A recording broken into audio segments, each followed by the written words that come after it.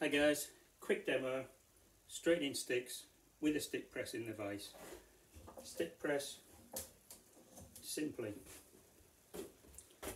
piece of wood that's cut like that, it's faced with some, in this case, cushion floor, liner, use leather, rubber, whatever you want, just to give the stick a bit of protection. Fits in the vise really easily with these rubber bands.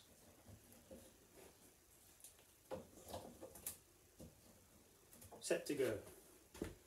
Now most of the other methods you see of straightening sticks, like doing it over your knee, on a press thing, round half a wheel, they all rely on using this as your lever, which means if you've straightened that bit already, you can't then use that as the lever because then you're going to bend it again. So this is what I've been using for years now. Made it myself, an idea I got out of a stick maker magazine years and years ago. So basically all I'm going to do, find the bend, heat it up with my trusty paint stripping gun, press it in the bend, let's see what happens. So I like to use a straight edge. A bench works really well.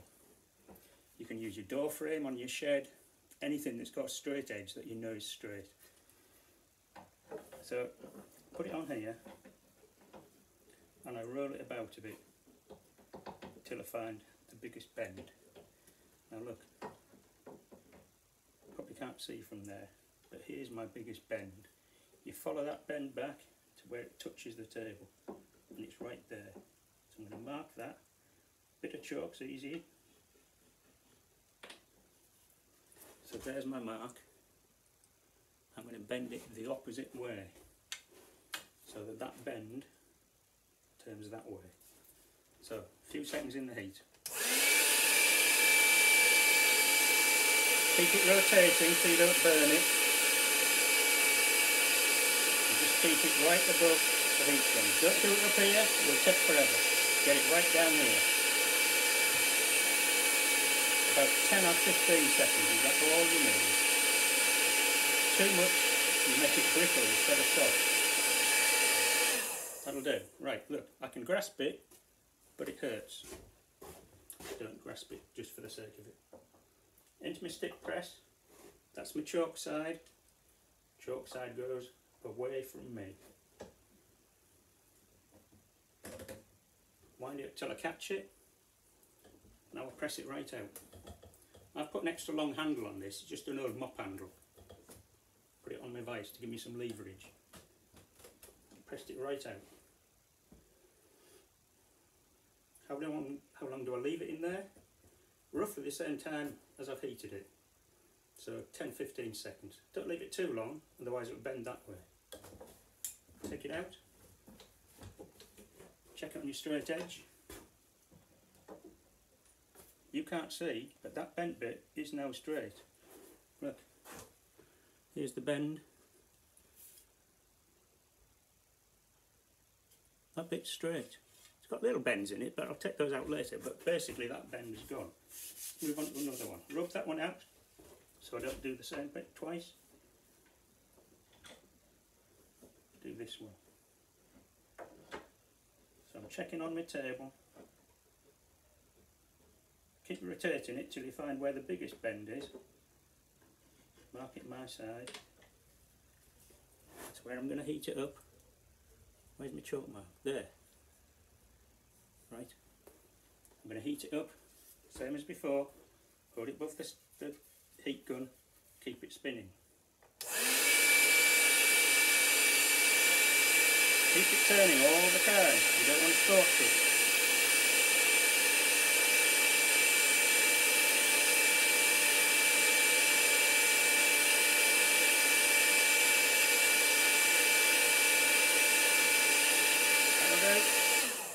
Now, simple bends, you can do it the old-fashioned way, over your knee, like this. But again, you're using the stick for leverage, and my knees aren't as good as they used to be. And I'm no good at standing on one leg either. I've got part of it out, but I'm going to do it in there, because I know this will work. Wind it up, press it right out. The vice is doing your work. You're not using it for a lever, you're not standing on one leg. That's doing it while I'm talking to you. That is doing the work for me. That'll do. Take it out. Check it on the table. Without checking it, I can see it's actually gone too far that way. So all I do, turn it round in the press, bend it back the other way, just for a second or two. It's what I call an on-off. On-off. That looks better. Check on the table. That one's gone. Right, I'm going to do this one right on the end.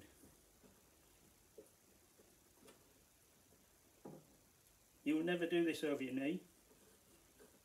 You won't do it very well with any other system that relies on leverage, because you haven't got enough to lever with.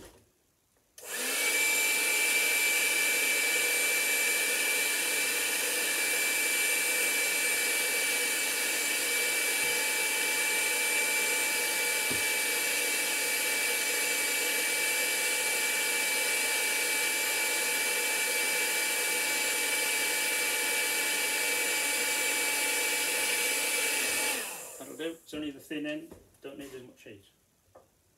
You learn all this by trial and error. And by golly, I've had a lot of error. Wind it up.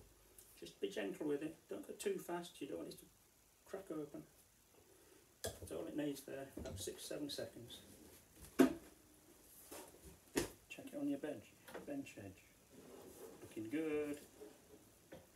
Got one last big one I want to show you there. Can you see how big that bend is? Right. Take this one out and you can have a play on your own. Keep it steady. Don't let it stop or you'll burn it. No need for any tin foil, no need to wet it, none of these plumbing stories you hear. No damp cloths, none of this rubbish. Keep it turning, you won't burn it. That'll do. Into the press, chalk side away from me. Wind it up till you've got a definite bend the other way, because it's going to spring back. That'll do.